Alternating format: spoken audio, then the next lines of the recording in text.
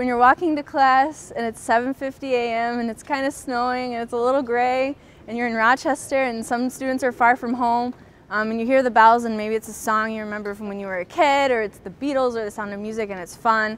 It just really brightens your day and something to kind of get you going. And same story at night when you're walking home and you hear those bells ring for the last time.